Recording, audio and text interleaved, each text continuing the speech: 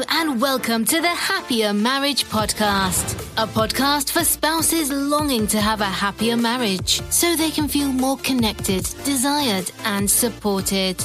Now, to start the show, here is your host and Sherpa, licensed marriage and family therapist and certified relationship coach, Kingsley Grant.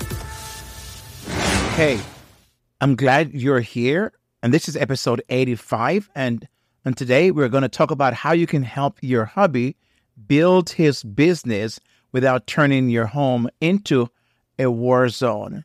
And today I'm going to share with you two parts to this episode as to how you can help your husband do just that.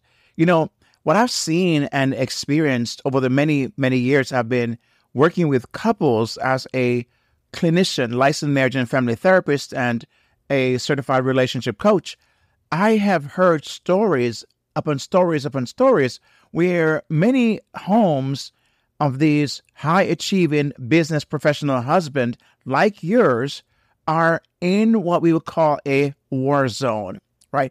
They are in a war zone for a number of reasons, and maybe as you're listening to this, your home feels like that. Maybe the tension, the interactions you're having with your husband, maybe the way that he's approaching you, you're approaching him, creates this kind of feel like you are in a war zone. And is that anything that, like what you're experiencing right now? And if you were to look at what might be the reason, what would you say that is that recurring theme or issue that feels this way? Possibly what I'm going to talk about in this episode maybe one of those things, or multiple things that I mentioned, maybe your situation. What I find is that one of the reasons is because this husband, your husband, and the high-achieving business professional husband is wanting to spend his time pushing forward, trying to make this business work. He feels the pressure. He knows that if he doesn't get it right, he'll feel like a failure. He wants to do the best he can for you and his family, the children. And so he feels an enormous pressure, as you can just imagine. Actually, you don't have to imagine. You know it. You're living it with him.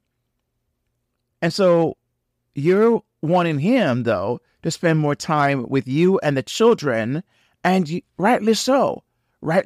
You would not have hear me talk about why that is unfair. I think it's really a reasonable request on your part, because you're the one who seems to be holding everything down, and your husband seems like he's not caring or unattached, or maybe he doesn't have the same interest like you do.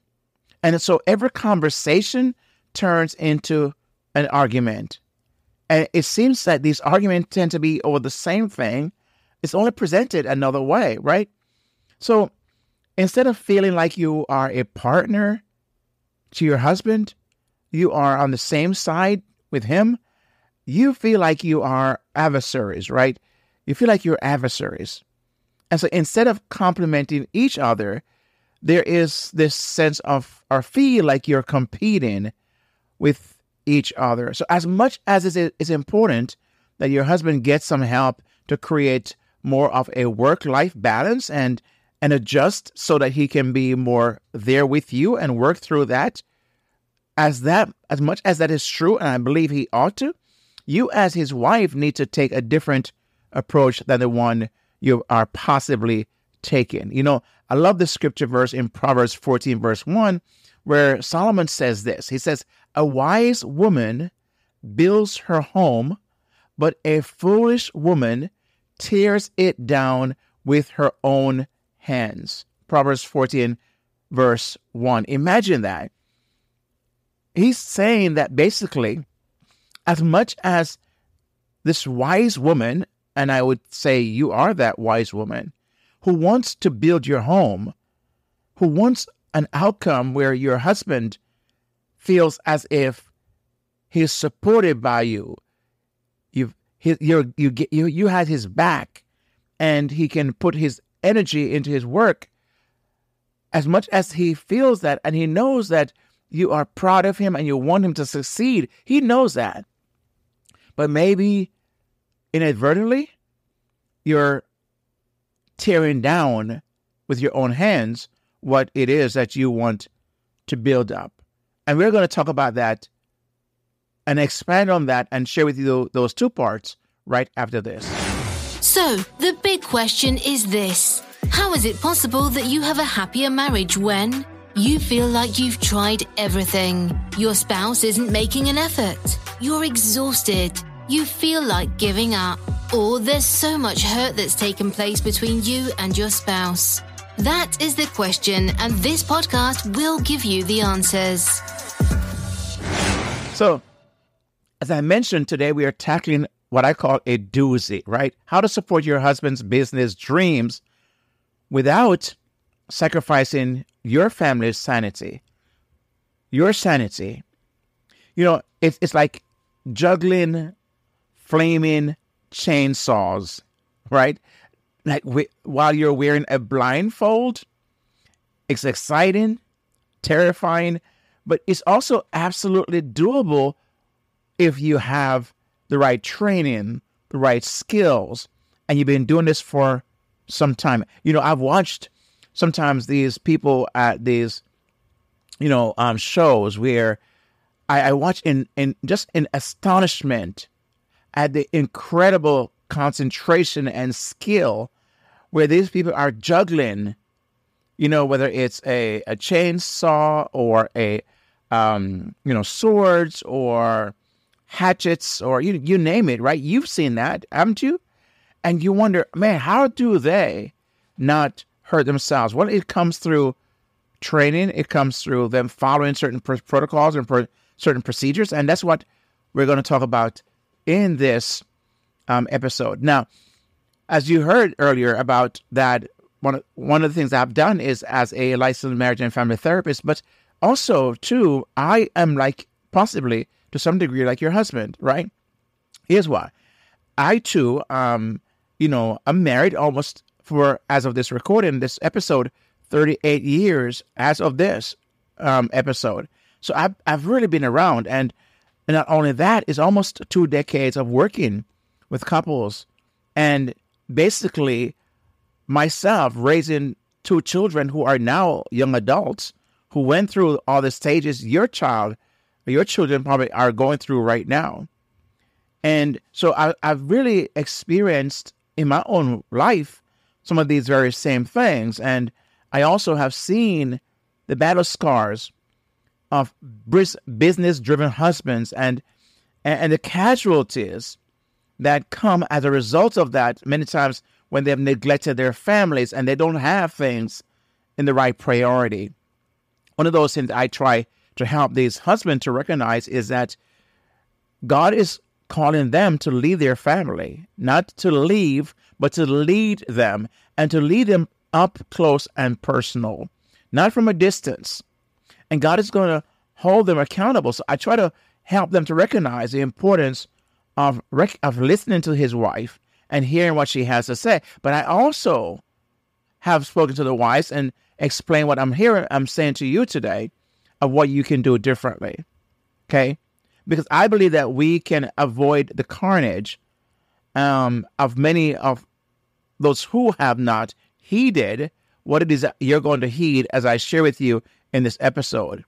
So we want to be able to build a fortress of harmony, right? Even when your hubby is chasing his entrepreneurial unicorn. So what we're going to do first and foremost is make certain that we ditch the blame game, right? We got to ditch the blame game. And we got to discover what I believe is a secret sauce of how you can support your husband without turning your home into this war zone, this chaotic circus, right? So we're going to talk about communication and teamwork, and we're going to sprinkle in right there, which is most important, the faith component into this conversation I want to have with you. So let's get into then part 1. There's 2 parts I mentioned. The first thing is I want you to recognize that, and this is a spoiler alert, that you're not going to get your husband to do the things you want him to do if there is constant bickering or nagging. You don't want to be like nagging Nancy, because that is what will drive him crazy. Here's what happened.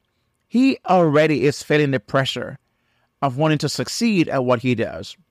And now he's having to walk around with feelings of guilt, because he's not there as he wants to be there. I mean, I can tell you it's a very difficult place to find yourself in.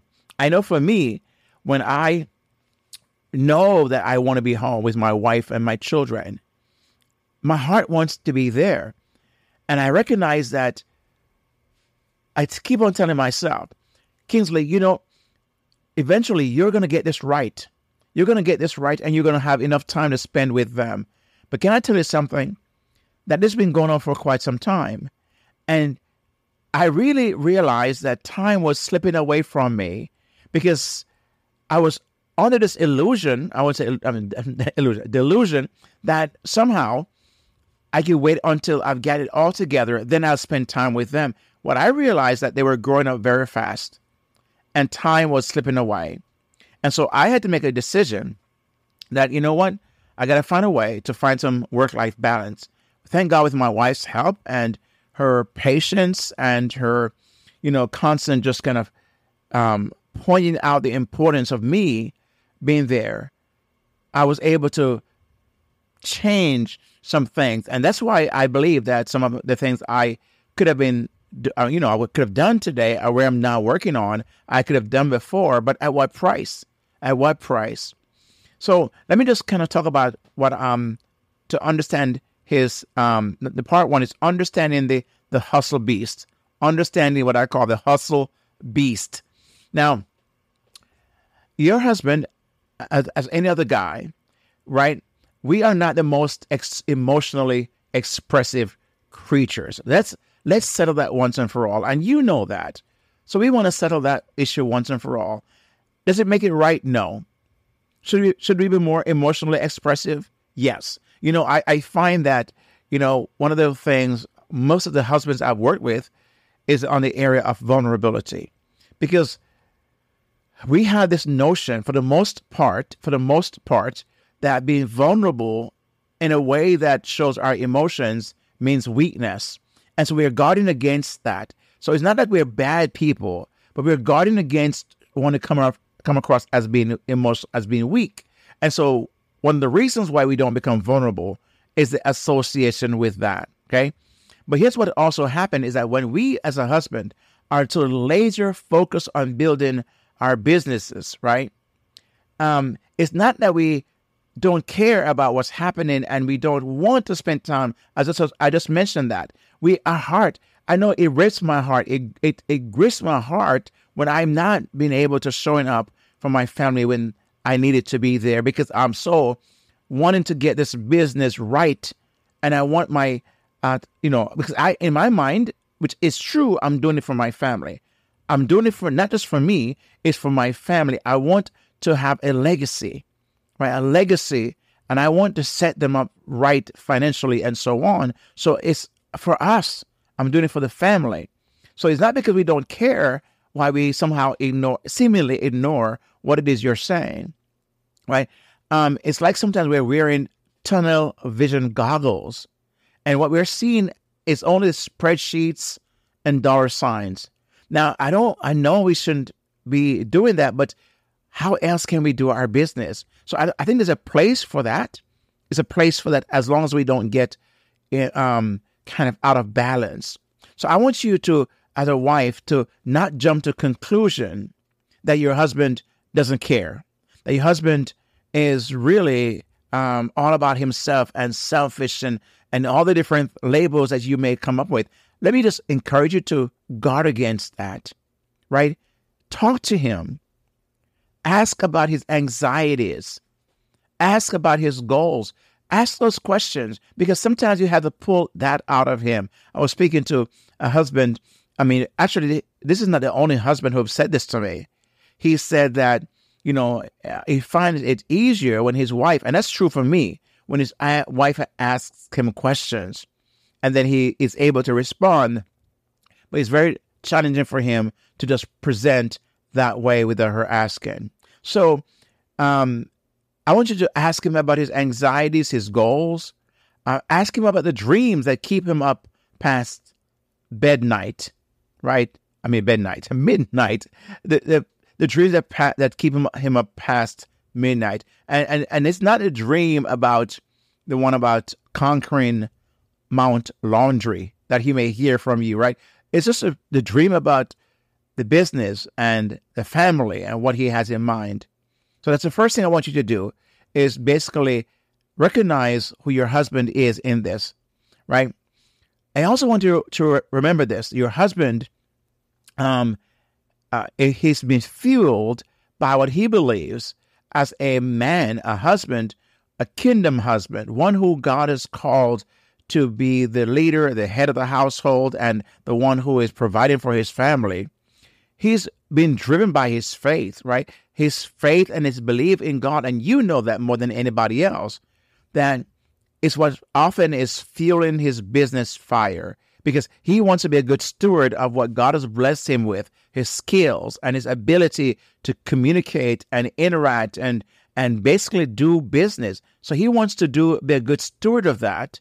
And in his attempt to do that, he needs your support, right? So that business he's building is not just about the bottom line, right? But for him, it's about leaving a legacy of love and faith, and maybe a sprinkling of cryptocurrency, right? So here's what I believe that he's wanting to fulfill, as Proverbs 16 verse 9 says, "The heart of man plans his way, but the Lord establishes his steps." He believed that as he does his part, God would establish his steps. Here's the second part that I want to mention about, and that's building harmony, not hostility. So what your husband needs to know, that you're on the same side with him. He wants to feel supported, right? As you've heard many times, it may be cliche and maybe cheesy, but it really makes the point that teamwork makes the dream work, right? You're not competitors. And so your husband wants to feel as if you're complimenting him, meaning that you are, not just in words, but you're complimenting him as a partner, right? You're teammates. So what you want to be able to do then is brainstorm solutions together. See if there's something your husband might need from you, and possibly brainstorm that, because I believe you may have great ideas that he may never have thought about. So if you brainstorm those ideas, but also celebrate his victories, celebrate them like that they're your own, because, hey, they kind of are. It's not just him. And then be his cheerleader, not his drill sergeant, because sometimes that's what he feels. He feels like he's been drilled and grilled, and instead of feeling like he has been acknowledged and admired, and you're cheerleading for him, right? It's very important. So not only the teamwork aspect, but remember, communication is key, and not just for yelling. It's not just for yelling. So when you're with your husband, in the times you do have with him, may I suggest that you put your phone down, make eye contact with him, and listen? So Kingsley, what about his doing that? Well, maybe he's doing that because you're doing that. Or maybe you might want to bring that to his attention, that you want to spend some time with him, just the both of you. Maybe if he hears from you that you truly admires him and wants him and desires him, he may put his phone down. He may want to engage with you. So when you're listening to him, make sure you're really listening, not just to the words, but listen to the emotions. It's important to understand that your husband has emotions. I did a video on my YouTube channel some time back that men has feelings too. Men has feelings too. This idea that some men doesn't have feelings is nonsense, right? You know that. But so when he's sharing with you some things, see if you can pick up on the emotions behind them and become curious, right? But I also want you that when you see him in his silence mode, it's not because he's indifferent or doesn't care. Could it be that he's just exhausted? So what about even a simple, I'm here for you, honey. whatever you need from me, I'm here. I want you to know that. Imagine just saying those words to him. Honey, I want you to know you work hard. I know you're really pushing for this business, and I want you to know I'm here for you. How can I assist you? How can I help you in this matter? That, my friend, that will go a very long way. What that will do is fuel his confidence and also your connection. And then I want you to also respect the hustle. Remember, he's building this business as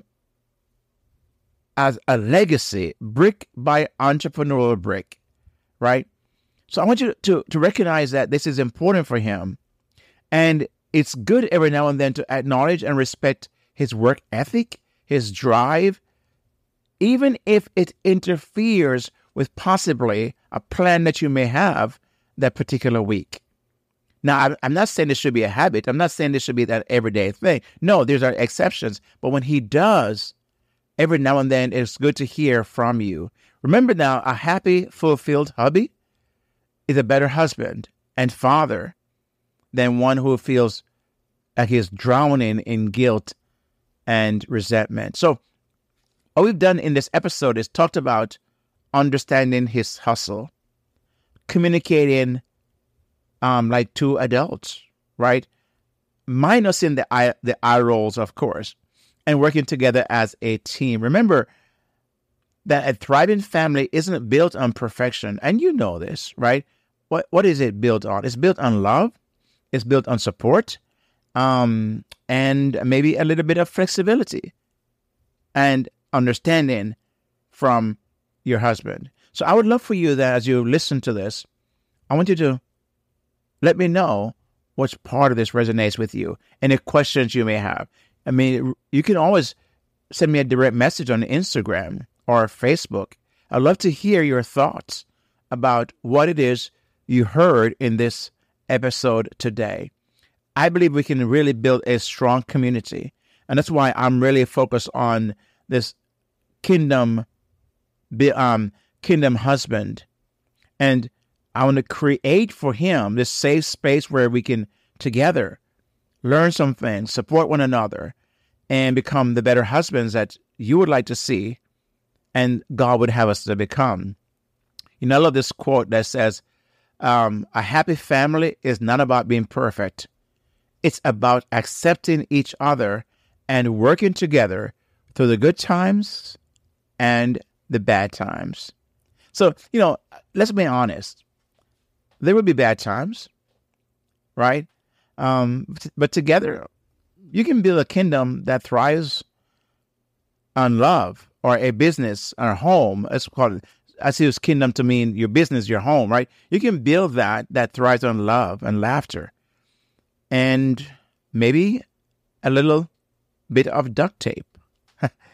So I would love to actually hear from you about this. And I truly believe that when it comes to your husband, this kind of support, if you help him in this area, it's a win for everyone. You win, he wins, the family wins, right?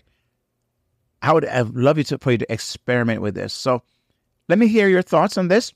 Again, you can direct message me on Instagram and let me hear your thoughts. Okay. I also did a video to match this podcast. It's on my YouTube channel. And if you want to watch that, you can always go there and just search for Kingsley Grant, and you'll find that video channel. And you can watch this video, which has a lot more editing, visuals, and it tells the story. But also, there are other videos I have on there. I have one of my shorts, or two of my shorts have gone viral. One is over 1.3 million views, and the other is over 300,000 views. And you can go and check that out and see. They're 15 seconds long, so you can watch it in no time. Let me encourage you to join me there. And when you do go there, can I ask you to subscribe? Just subscribe to the channel. I would really appreciate that. It's one way for this channel to grow and for YouTube to allow the channel to be seen by so many other people. So I want to say thank you in advance. And I really know that you'll do that because I believe that you are that kind of person. So thank you for taking the time to listen. and to this episode, and please share this with at least one other person. Would you? Maybe if you are a wife, other wife listening to this, share this with your husband and have a conversation about it. If your husband listening to this podcast, why not share this with your wife and then have a conversation about it and to see what happens? And let me know how that goes. Okay? I look forward to hearing from you. Now here is the announcer. We've come to the end of another exciting show, and if you enjoyed this podcast, 1, make sure you give this show a rating and review. 2, subscribe to the show to get all new releases. And 3, get your complimentary copy of the 5 Secrets to a Happier Marriage ebook at kingsleygrant.com/HMS ebook. Again, it's kingsleygrant.com/HMS ebook. See the link in the show notes. Do it today. Don't delay. Thanks so much for listening, and make sure you tell one other spouse about this show, or better yet, share it with them. Until next time, may the Lord bless you and keep you, and make his face shine on you and be gracious to you. May he turn his face toward you and give you his peace, both now and forever.